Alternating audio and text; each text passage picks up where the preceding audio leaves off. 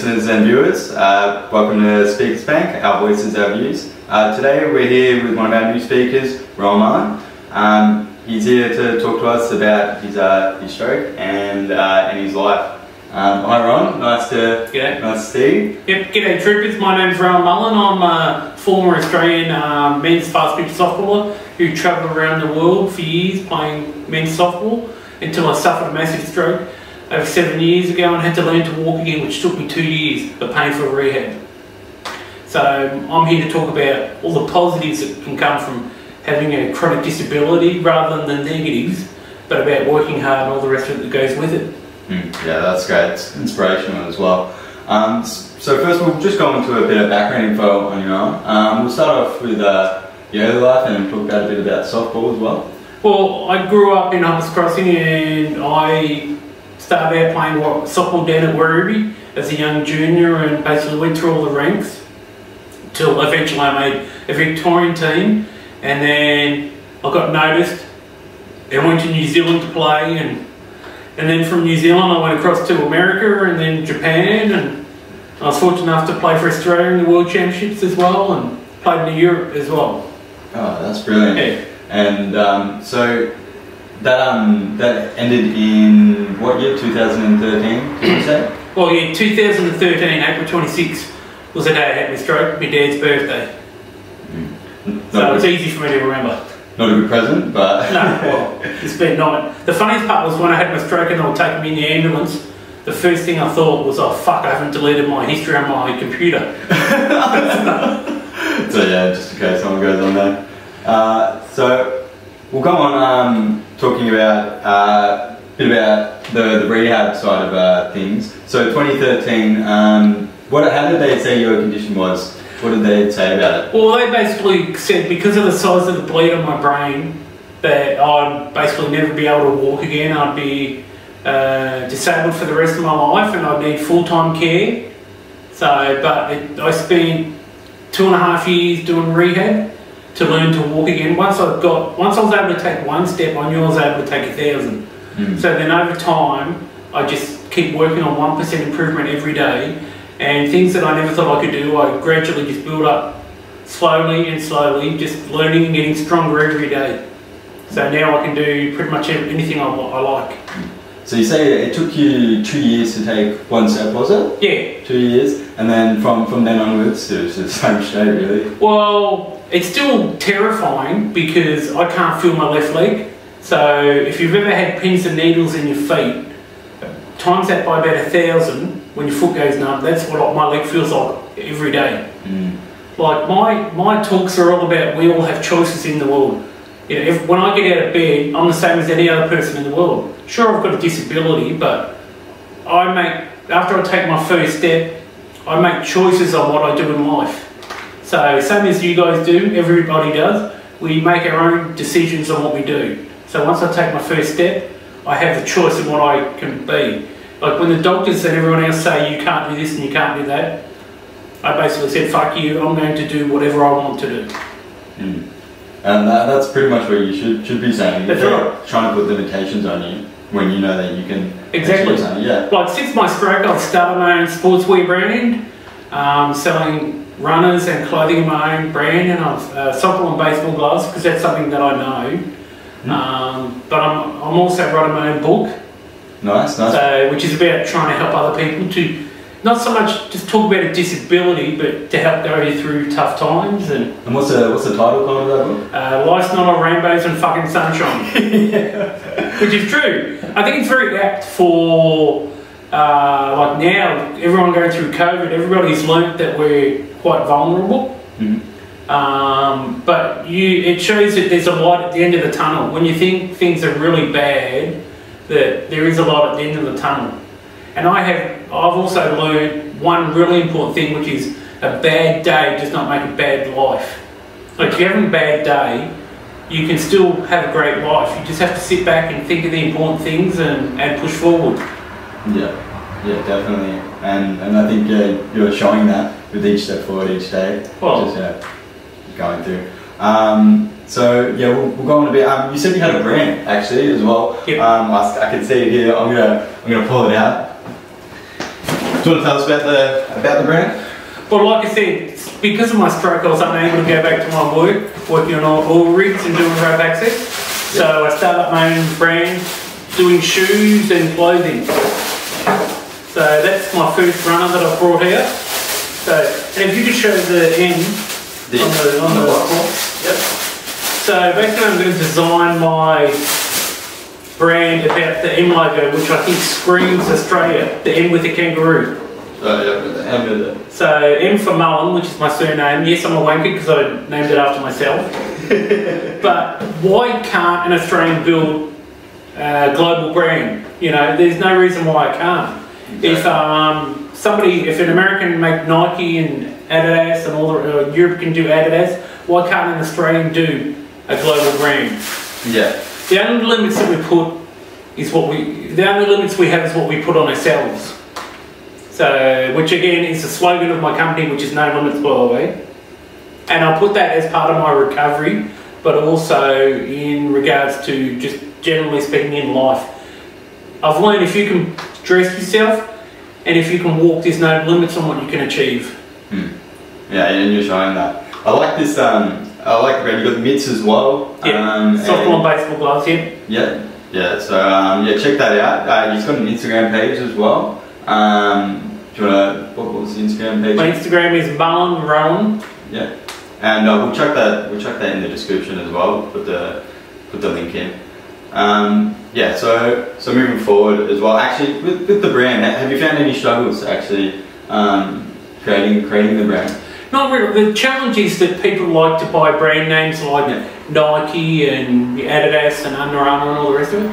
People don't necessarily want, like when people feel my product and try them on, they love them because the quality is really quite good. Because it's in my family name, I have demanded that the quality has to be of the highest level. Yeah. So that's the biggest challenge, and the other problem is I've had to fund it all myself. So it's just again, but it's the same as everything in life. You don't get everything straight away. I just build on 1% improvement in my brand, in my life, everything I do. My life now has gone from being focused about sports to now improving myself every day. Yeah, nice. So. What was I going to say? I've gone a bit blank. We can edit this out. So. Yeah, we can edit this out. We can tell her to edit this out. She'll be okay. And you do this for a job. What was I saying after that? The brand, the book. So, can you help me? What did I say? Porn. No. I thought about getting into porn, but No. You should watch out with the meme. Not again. We can talk about you becoming a public speaker. Oh yeah, being a public speaker. Okay. Yeah. You want 3? So yeah, from public speaking, and we'll go to that. well, I'm really interested in getting out and doing motivational speaking to encourage people that on their worth. Like I know, I look at people walking around just not understanding the greatness they have in them. Because I was exactly the same. Before, when I was playing sports and I was physically fit and healthy, I didn't know how amazing I was. But then when you get everything taken away from you in a split second, I want to help people understand that anything they want to achieve, they can. Yes, it's difficult, but boo-hoo. You know, life is hard, you know. Greatness comes from pain. So my whole role is to help motivate people to become better, whether become better at their job, whether become better at sports, or just generally become better people, understand what's important in life. That is my major factor. So that's what I look forward to happen with. Yeah, that's good. I think that you're going to inspire a lot of people going to these talks. Yeah, we're going to get your story out there. And I want to talk about the positives. I think too many people look at a disabled person and they think, oh, all the negatives. What they forget, yes, I'm a person. I'm not a disabled person, but I'm a person with a disability. Exactly. I think that's the difference. Yeah. So, see the person, exactly. Not the disability. Well, the perfect example is Dylan Alcott just won the Australian Open again, and because he's in a wheelchair, the country doesn't make a big deal about it. If he was a normal athlete, Australia would be going crazy about Dylan Alcott. But because he's in a wheelchair, it's not looked at as being a proper athlete, I guess. And they need more. Yeah, which in actual fact, he's probably more of an athlete than than an able-bodied athlete. Yeah, definitely. Is there? I'm not too sure about softball and disability. Is there a softball disability? No.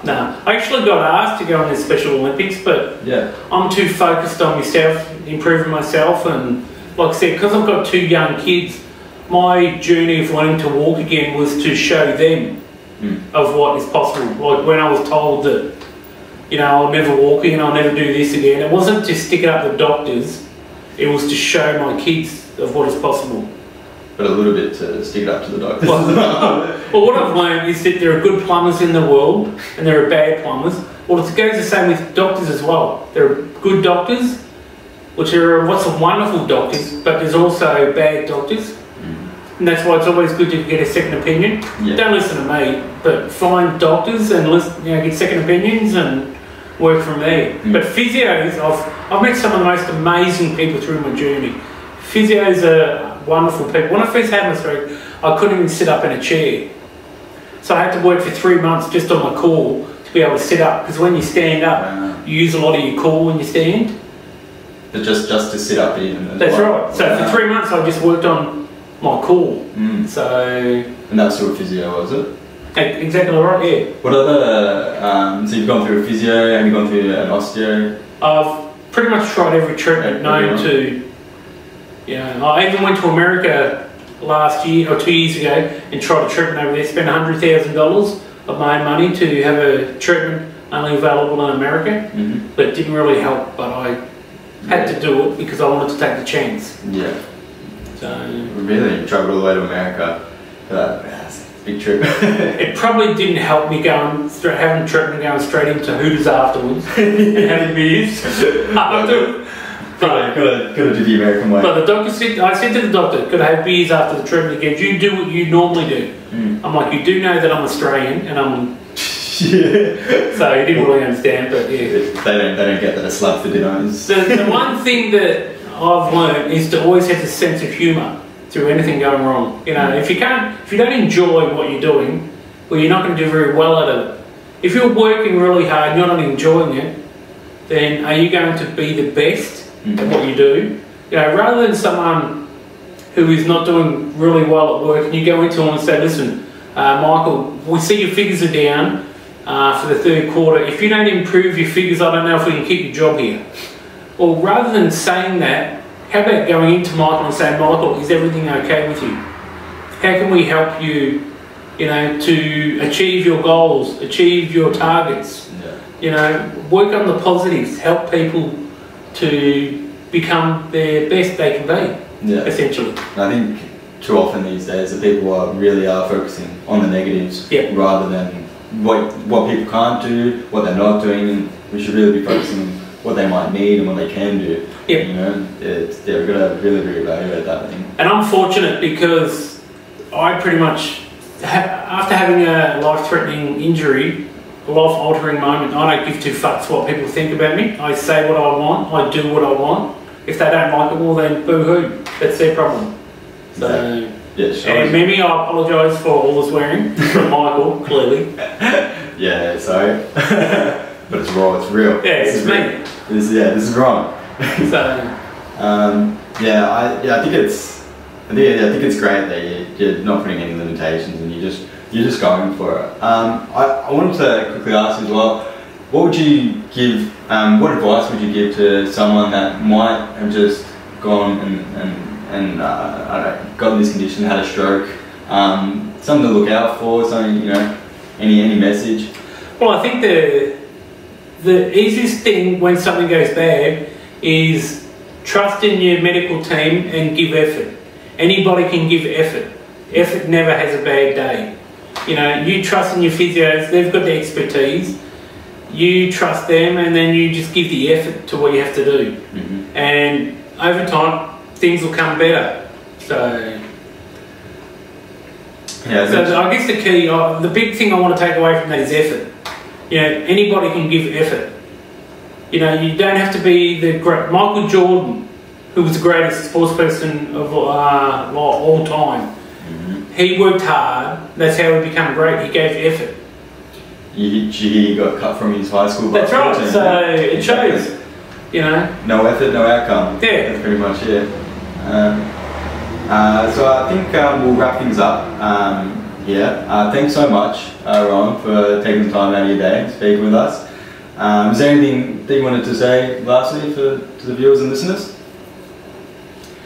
I'm sorry to put you on the spot there. Yeah, I appreciate it. No. Again, I hope this has resonated with anyone. So, like I said, for me, this is all about just trying to help other people connect to themselves and find out what is important in life. Yeah. So it's not wealth or you know, houses and cars and everything like that. It's all about how your body feels and having pride in yourself. You know, be honest to yourself and have belief. Self-belief is the most important thing. Yeah. So that's it. That's a great message. So thanks viewers and listeners for listening to Ron Talk. If you'd like to contact us, you can go to our website, speakersbank.org.au. You can access us on Facebook and Instagram. And thank you again for listening, and I will see you in the next one.